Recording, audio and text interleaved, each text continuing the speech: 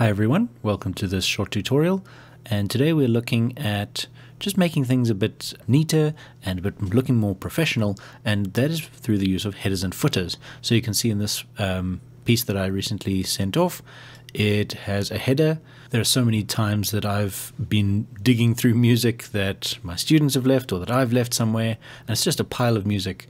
And having these headers really helps, just to have the title and the instrument or the part name on the top there.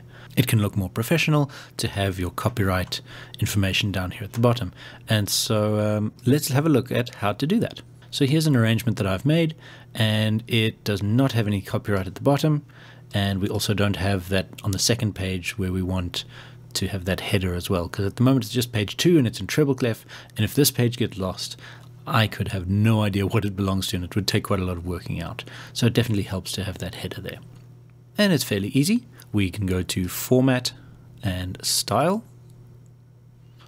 And just to show you, we can also go to, if we have nothing selected, we go to the Properties tab. We can also go to Style Settings there, and it brings up the same dialog. Normally it starts here at the top with Score, but if we just go down to Header and Footer, then we can see that we've got a header section and a footer section, and we can obviously remove or add them as we need to. And this is the default that it comes with. Sorry, we keep getting these pop-ups. So we have a page number on the right and a page number on the left of the odd and even pages respectively, and we have a copyright information at the bottom there. So let's start with some of the basic ones, and this $P is a metadata tag or a special symbol. You can see there it is. I have to hold over it. $P is page number on the except on the first page. With a capital P, it's on all pages. It makes sense that we wouldn't need it on the first page. The first page is obviously the first page. It's got a title and all that kind of thing. But it may be that you need to be adding it on the first page as well. What we want to have is the work name, and that's in work title. And so we're going to use that tag. Let me just freeze this quickly. Let's freeze it there, and you can see that it's a movement title down there, followed by the part name, which is $I. Okay, so to get that special metadata tag, I'll use $, and then the special tag, which is work title, and then colon again, and then we'll use a space dash, space, and then let's put in our $I, which is the instrument or the part name, right? Then we'll copy that, paste it into the even pages, and there we go. We get colors of the wind, soprano. That's all I need. I already know that this is the second page, so that's exactly what I want. And then we need the copyright. It may also be that as I was creating this, I just called it arrangement 1 or something as a file name, or when I started and I put in the title, or perhaps I didn't even put it in the title. And so we need to go and edit those things. Just remember that I can change this text at any time just by double-clicking and add whatever I want here. It will not change the metadata tags that we have as part of the file. And so that's what this is referring to. It refers to that. You know, I can change this. I can call it colors of the window and get no change there.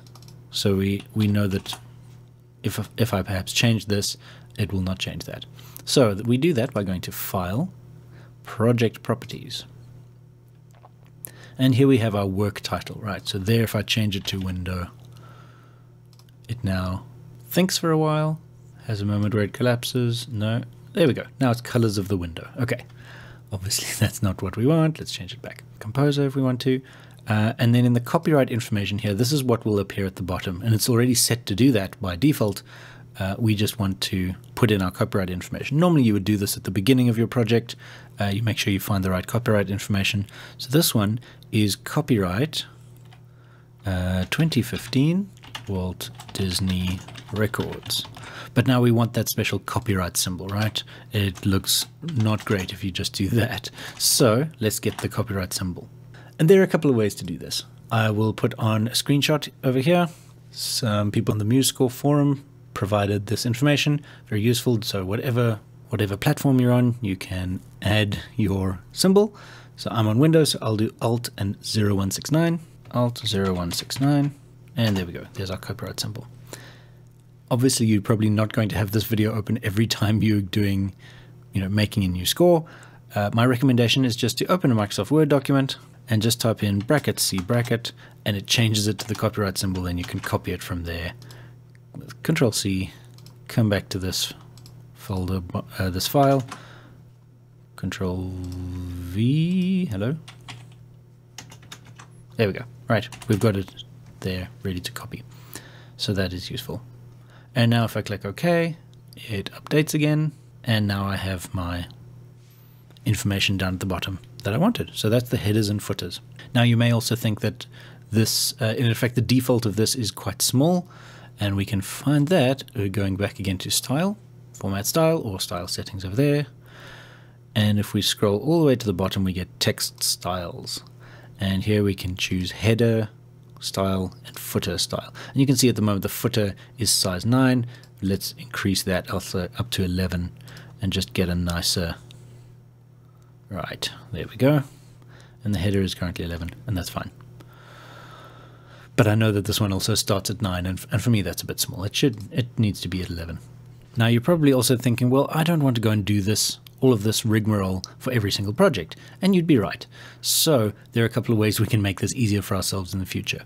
If you are going to be doing a similar thing, and you know that you want it to be that size, and you know that you want that header to be there, because it's a style, we can actually save that style.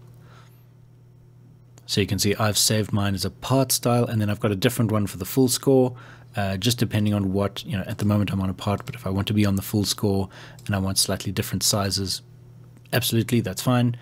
We can save them there. And that means that anytime, for instance, over here, I can go to Format, Load Style, and let's load my full score style.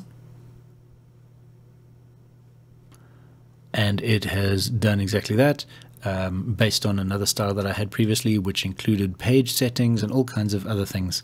But there it's got my header and my footer as well. So really, really useful stuff to immediately bring back. The other great thing about this, of course, is that you can actually save it as the default that gets used automatically whenever you open a new project.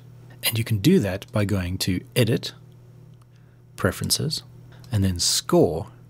And where it says Style, you would choose your full score style that you want, and Style for Part, you can see I've chosen my part style. And so that means that every time I open a new part, I will automatically have, so let's open, for instance, the alto part, and it automatically comes up with those headers and footers as I had in the previous document. So that can be really useful, and make sure that when I'm opening new scores, this is the default that it has, unless there's some other template that overwrites those. All right, that's our little deep dive into headers and footers for today. Hope it's been helpful, and see you in the next quick tip. Bye for now.